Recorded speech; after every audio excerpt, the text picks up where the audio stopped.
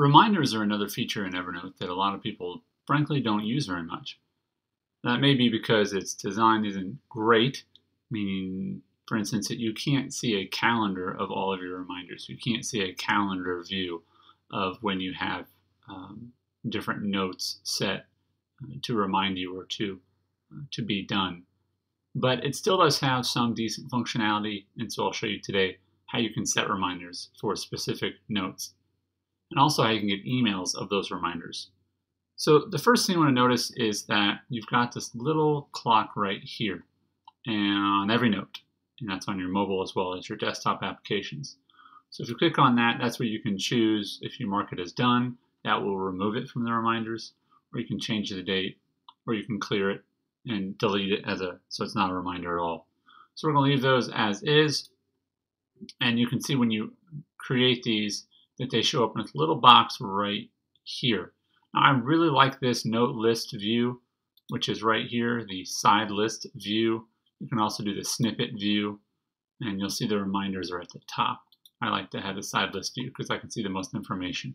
So the reminders will be at the top, and a few options you have that a lot of you may not know.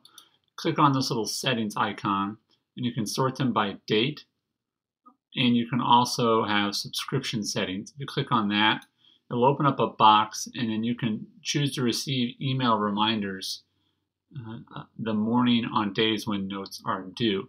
So you can use Evernote in that capacity to manage your tasks. Another quick tip is that you can add reminders right here in this reminders area. So you're basically going to create a brand new note.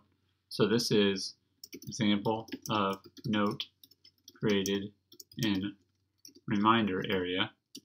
You hit enter, and now we've got a brand new note, and it's put in the reminders area. And let's see here. It doesn't have a date at all, as you can see, but we could add a date just by clicking here, and say 10 a.m. on, let's go August 12th. And once you click outside of this box, now it's changed that date, and we can then sort by date, and it's going to put them in order closest to furthest out. So those are some quick tips on reminders. Again, the functionality I think is lacking in a lot of ways, but if you wanted to go all in and use Evernote's reminders capability to keep track of when things are due, you certainly could. I think this is an area that Evernote's going to continue to improve on and make more robust and make it easier to implement with your other calendar programs.